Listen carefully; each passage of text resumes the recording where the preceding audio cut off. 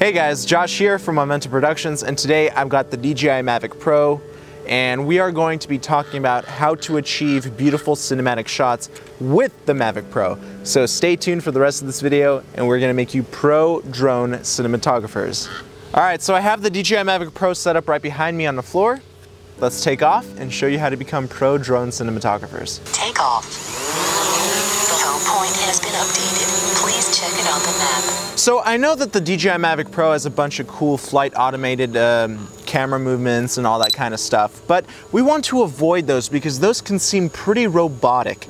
We want to get really good with the remote control here. We need to remember that we need to keep soft fingers on the remote controller just so we can get those smoother pans, those smoother tilts, and overall better looking shots. Let's get started with what I like to call the droney or the selfie. So what I'm gonna do, I'm gonna pull in close here. And basically what it is, we're doing a pull away or fly away shot. We're starting low, ending up high, and we want to keep control of the camera's tilt during this movement. So I'm going to start by tilting down, pulling back on the right stick, and pulling up on the left stick. And also keep your forefinger on this dial here and keep control of the tilt. You want to keep the subject in focus and in the middle of the frame. Let's begin.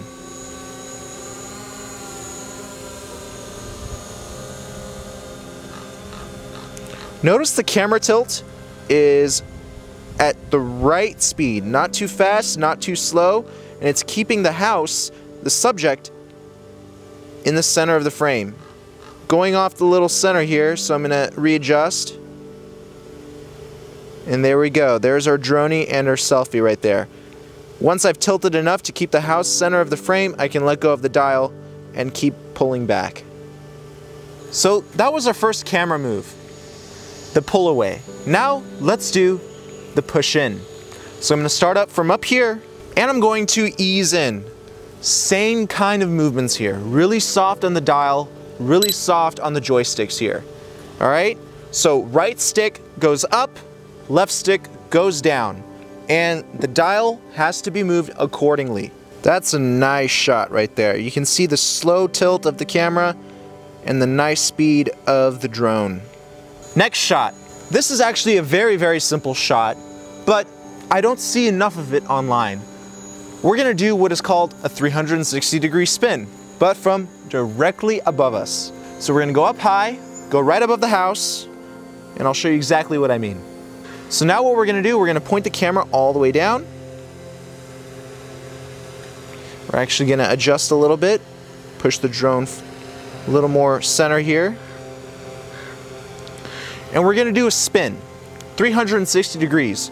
Left stick left or left stick right, doesn't really matter. You can leave the tilt alone at this moment. Simple, right? Just a little spin. Now to add some depth to this movement, we want to increase elevation or decrease elevation. So I'm gonna go down and turn, and I can also go up and turn.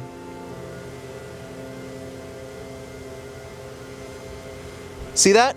Very simple, very beautiful, very cinematic. The next camera move, and one of my favorites, I like to call it the creep away. So what we're gonna do, since I live on a slope, we're gonna start at the bottom of the slope, and we're gonna increase acceleration, and we're gonna, right before we hit the end or edge of the slope, we're gonna lift all the way up. So let me show you what I mean. We're gonna slowly creep in.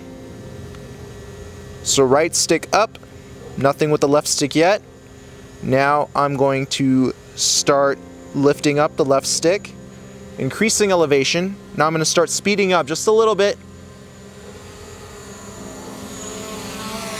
Boom, the creep away. That's at least what I like to call it.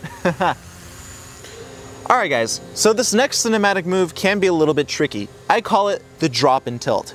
So what's gonna happen here, we're not gonna touch the position of the MAVIC. However, we are going to mess with the elevation and the tilt. So what we're gonna do, we're gonna push down on the left stick to decrease elevation, and we are going to be tilting up as soon as we get low enough and lose view of the house. So I'm going to be centering up here. I'm going to be changing my elevation, going down, and tilting up. You can see the small, subtle tilt there. Absolutely beautiful. Now let's do the lift and tilt. Exactly the same, but we're tilting down this time and we're elevating, increasing elevation. So let's go up and tilt down. Here we go.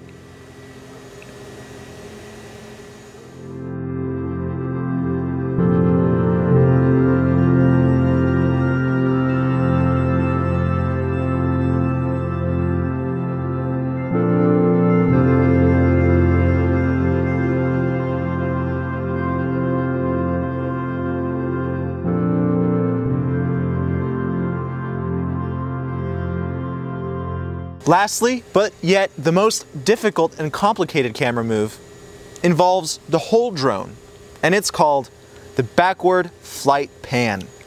Now, it sounds pretty complicated, but with enough practice, you'll get it right. So what's going to happen is, the drone is going to push backwards, and it's also going to pan and tilt. So let's start simple. Let's back up and pan. So what I'm going to do, I'm going to push down on the right stick, and push the left stick to the left or to the right, depending on your liking. Here we go, let's begin, and here comes the pushback. And let's add a nice soft pan. Also, always keep an eye on the Mavic. You don't want it to run into anything. Also add in a subtle tilt. Nice subtle tilt there is always welcomed. And you get a beautiful cinematic shot there. Look at that. That's actually one of my favorite camera moves. Alright, so I hope this video has helped you incorporate some of these camera moves in your workflow. And honestly, I really see an improvement in my drone footage when I incorporate complex camera moves and drone moves. If you have any questions, please leave a comment in the comment section below or email me at info@capturethemomentum.com. Visit my website as well at capturethemomentum.com, and don't forget to like and subscribe and share this video if you haven't done so already. And if you're a company that would like me to review your products on my channel, please also email me at info@capturethemomentum.com. Thank you so much for watching and have fun flying. Bye-bye.